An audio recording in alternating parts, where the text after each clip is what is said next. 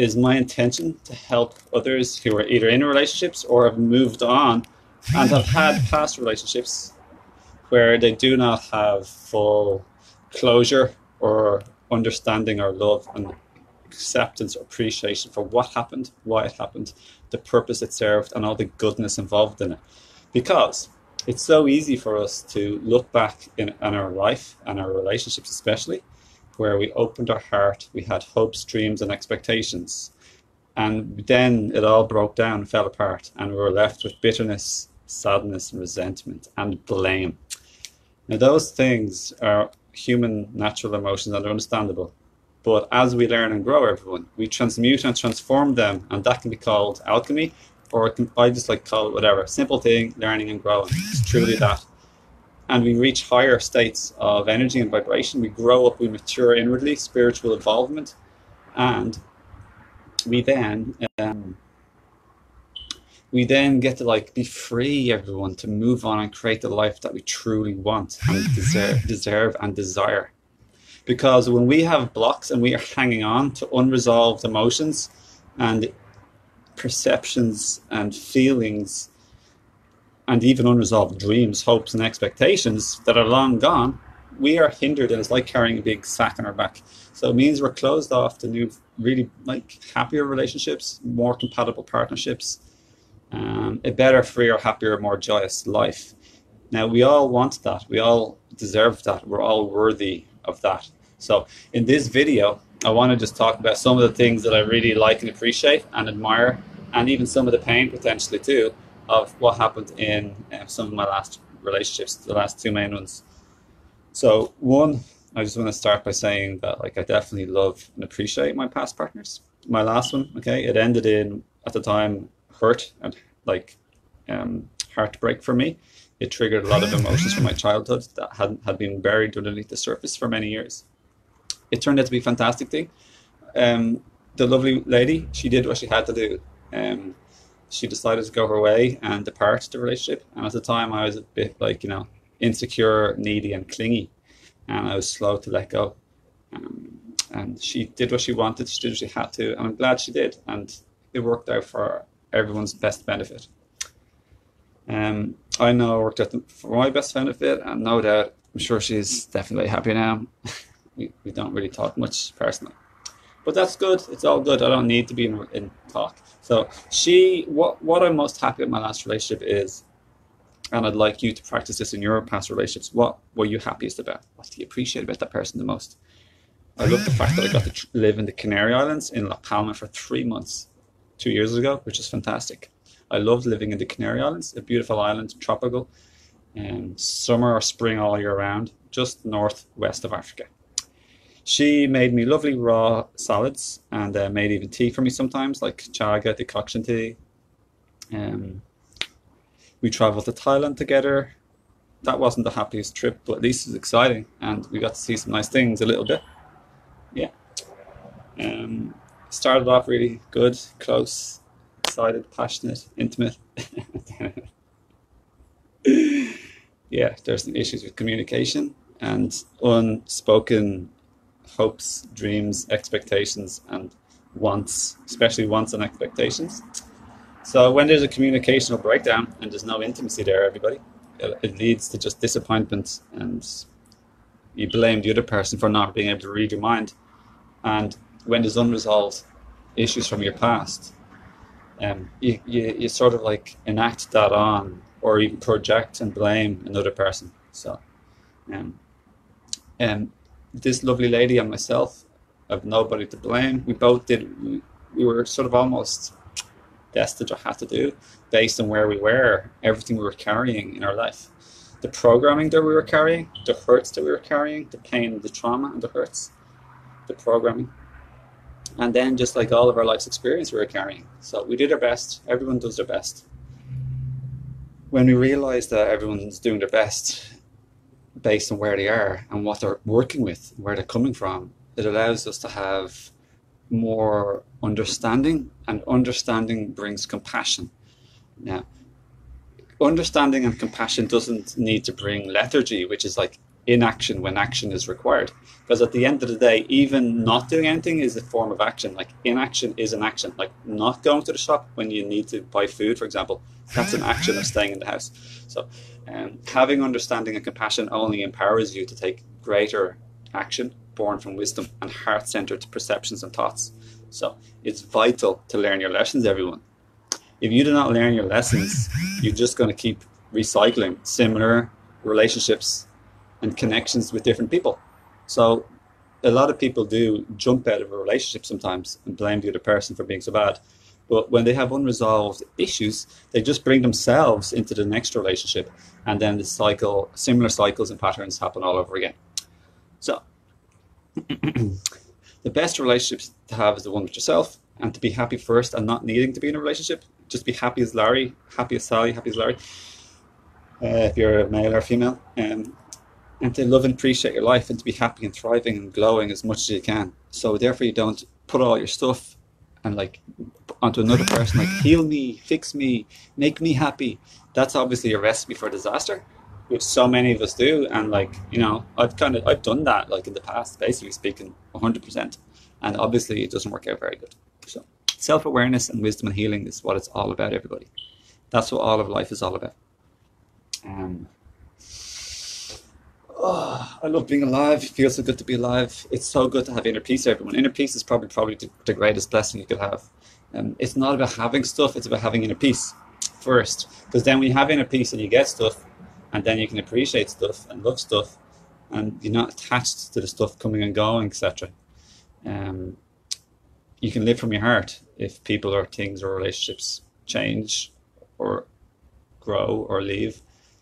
But what's the point in having a load of stuff and you have no inner peace, and you're stressed or sad or depressed, or even some people, many famous people you see in the tabloids, they even like, you know, they're suicidal, and that could be a sad case, obviously. You know, you don't want that. So it's all about learning, growing, and healing, everyone. That's what I want to say. So, in my previous relationship, that was my longest relationship. Really loved this person totally. The relationship that I just finished talking about, I love this woman too. Like as an unconditional person, like as a person, it's in our heart to unconditionally love. That doesn't mean you have to talk to the person. It doesn't mean you need to hear from them. It doesn't mean, all it means is you care for them. You have an interest in them if they happen to talk. It's like children have a natural unconditional state where they look at a flower and they love it, and like, you know, they look at a dog and they're open, you know, they feel good feelings towards something. So that's what unconditional love is, you know. It's a natural state.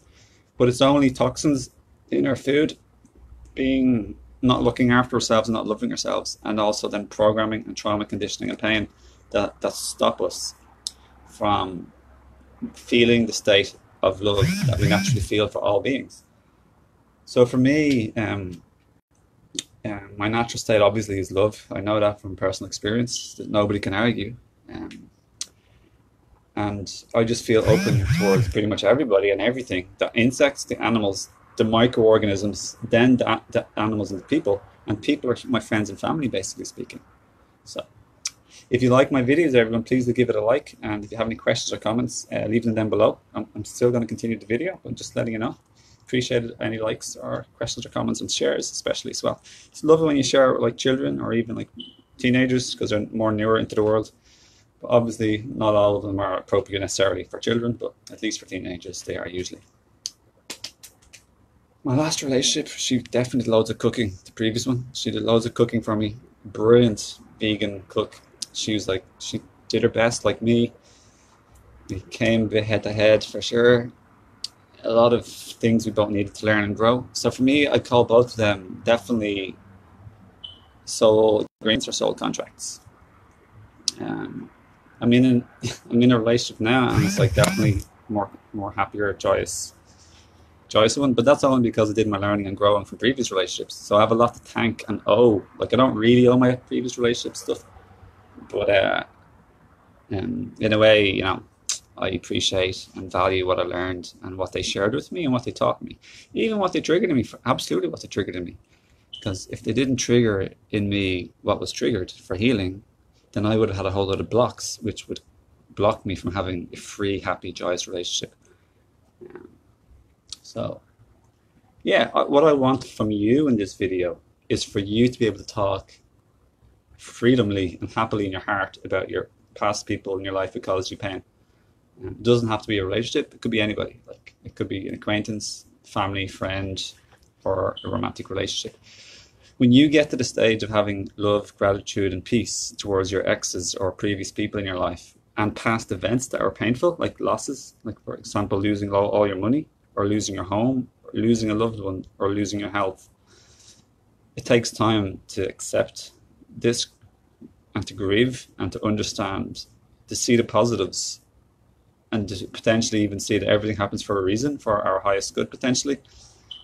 And there's no mistakes in the universe. So it's hard to get through this if you're feeling very hurt and or angry or upset. But eventually there does come a time where we get to see through the eyes of source instead of the eyes of the programmed hurt human.